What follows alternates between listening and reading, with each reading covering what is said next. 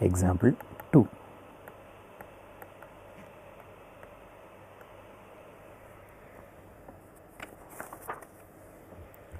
Here I am going to discuss a reducible Markov chain. Here also we have only two states. The probability of system is moving from state 0 to 0 in the next step, the probability is 1, and the system is coming from the state 1 to 0 in one step, that probability is 1.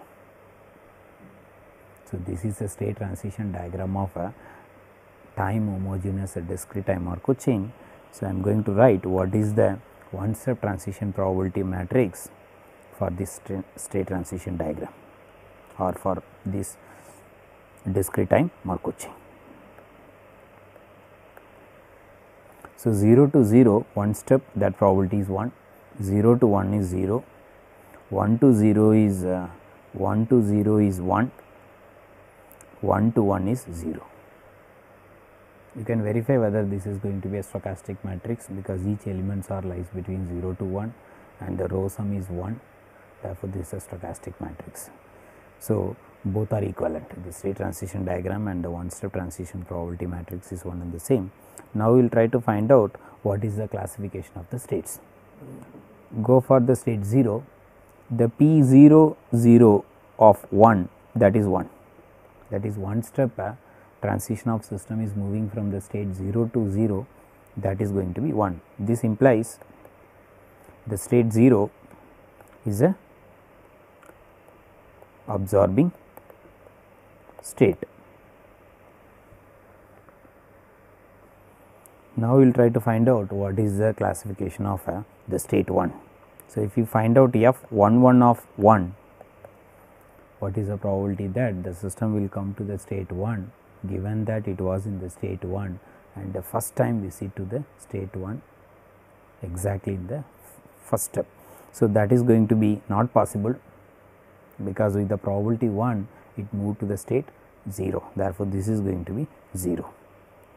And if you find out f1 of all the subsequent steps also, that is also going to be 0, because if the system start from the state 1, in the next step itself it goes to the state 0 with the probability 1 and it is not coming back.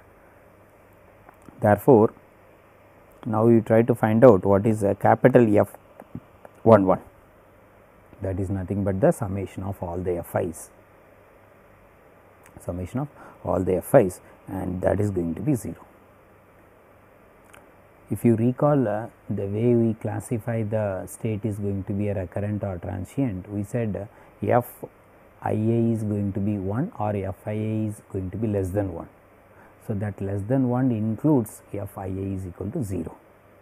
So, basically our interest is to classify whether with the proper distribution the system is coming back to the same state with the probability 1, that is Fia is equal to 1, and all other things we say that is a transient state.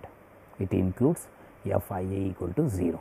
So, here with the probability 0, the system is not coming back to the state 1 if the system start from the state 1.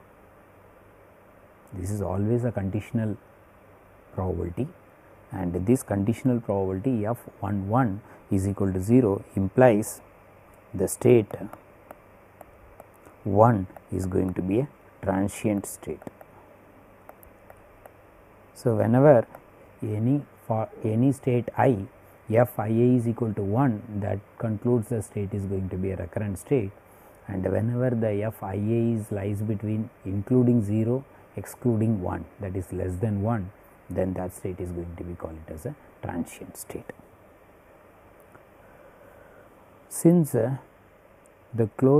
since you have only two states, that is a state space is 0 and 1, and you will end up having a one observing state and one transient state. Therefore, the state space is partitioned into one closed communicating class which has only one element, and the transient state is 1. Therefore, I can say the state space S is a partition into closed communicating class C1 which consists of only one element, and the collection of all the transient states, that is only one element. So, this is a notation for capital T collecting all the transient states in the state space in the DTMC, and C1 is the first closed communicating class and which has only one element. If any closed communicating class has only one element, then it is going to be called it as observing state. Therefore, 0 is the observing state and 1 is the transient state.